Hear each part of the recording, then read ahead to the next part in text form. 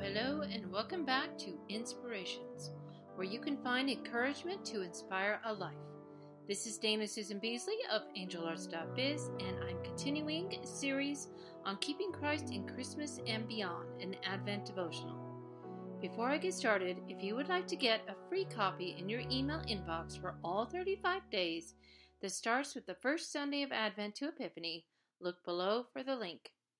Each day has 4 scriptures to choose from and includes prayers, suggested songs, devotional thoughts, activity ideas, and instructions on how to use an Advent wreath. Now, on to today's devotional. If you are using an Advent wreath, light the first purple candle and the second purple candle, and the third candle, which is a pink candle, because it is the third week in Advent, and this candle represents joy. Let's start with prayer. Dear Heavenly Father, thank you that in you we can find exceeding joy no matter how much our hearts are troubled. In Jesus' name, Amen. Our scripture today is Luke 1:39-66, English Standard Version. Friends, this is the word of the Lord. In those days, Mary arose and went with haste into the hill country to a town in Judah, and she entered the house of Zechariah and greeted Elizabeth. And when Elizabeth heard the greeting of Mary, the baby leaped in her womb, and Elizabeth was filled with the Holy Spirit, and she exclaimed with a loud cry, "Blessed are you among women, and blessed is the fruit of your womb. And why is this granted to me, that the mother of my Lord should come to me?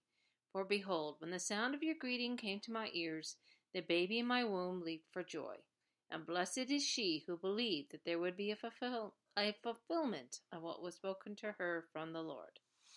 And Mary said, "My soul magnifies the Lord, and my spirit rejoices in God my Savior, for he has looked on the humble estate of his servant. For behold, from now on all generations will call me blessed. For he who is mighty has done great things for me, and holy is his name. And his mercy is for those who fear him from generation to generation. He has shown strength with his arm. He has scattered the proud in the thoughts of their hearts. He has brought down the mighty from their thrones and exalted those of humble estate. He has filled the hungry with good things, and the rich he has sent away empty. He has helped his servant Israel in remembrance of his mercy, as he spoke to our fathers, to Abraham, and to his offspring forever." And Mary remained with her about 3 months and returned to her home. Now the time came for Elizabeth to give birth, and she bore a son. And her neighbors and relatives heard that the Lord had shown great mercy to her, and they rejoiced with her. And on the 8th day they came to circumcise the child. And they would have called him Zechariah after his father, but his mother answered, "No, he shall be called John." And they said to her, "None of your relatives is called by this name." And they made signs to his father, inquiring what he wanted to be called. And he asked for a writing tablet and wrote, "His name is John." And they all wondered. And immediately his mouth was opened and his tongue loosed, and he spoke, blessing God. And fear came on all their neighbors, and all these things were talked about through all the hill country of Judea. And all who heard them laid them up in their hearts, saying, "What then will this child be?" For the hand of the Lord was with him. Here are my thoughts about this passage. I hope you find this encouraging. Blessed is she who believed there will be a fulfillment of those things which were told her from the Lord. Mary and Elizabeth meet in their pregnant conditions, and John as a babe in his mother's womb leaps for joy when he recognizes the Lord in Mary's womb. The women rejoice and are filled with wonder as the Holy Spirit descends upon Elizabeth. She pronounced Mary blessed, especially because Mary believes that what was told her from the Lord would be fulfilled, and it was. All generations for sure call Mary the mother of Jesus blessed. We can see that God's mercy is on those who fear him. From generation to generation, he has shown his strength. He exalts the lowly and fills the hungry with good things. He helps his servant Israel. He helps us as those grafted into the family. The promise from Abraham is fulfilled in Jesus, the one who is born of that lineage. Jesus is that seed. So how can we experience this power and joy in our own lives, especially during this Advent season? First, spend time alone with God in his scriptures. Ask him to lay promises on your heart from Scripture, and then believe that God is going to fulfill them. This faith in him will will in the end bless you more than you can ever imagine. How do I know? Well, first of all, the Bible says so right there in black and white, and I've experienced it. And yet again, today, since my late teens, I have laid hold of God's promises to me through the Word. Sometimes the fulfillment of them seems impossible. How easy it is to doubt, but this verse centers me, and it's good to come back to it and renew my faith afresh. I can see how He fulfilled promises to me in the past, and I can wait with hope that He will fulfill His promises to me in the future. May you do the same this Advent season and beyond. Let's end in prayer. Dear Lord Jesus, comfort us in times of affliction and use it to bring us closer to you. In your precious name, amen. Here's a suggested activity for you and your family.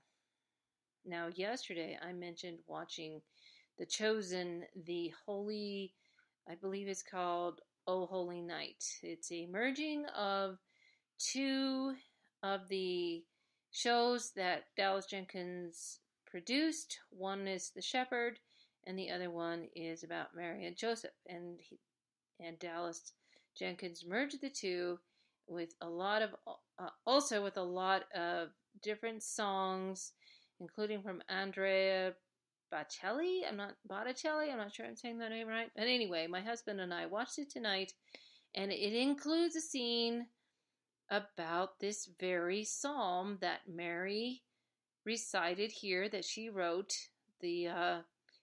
called the Magnificat. So it's definitely worth watching. But that really wasn't my activity today. I just wanted you to think about that. If you hadn't done that, that's a great suggestion. I highly encourage it. But here is something that could encourage you as you think about God's promises. Create 2 columns in a journal.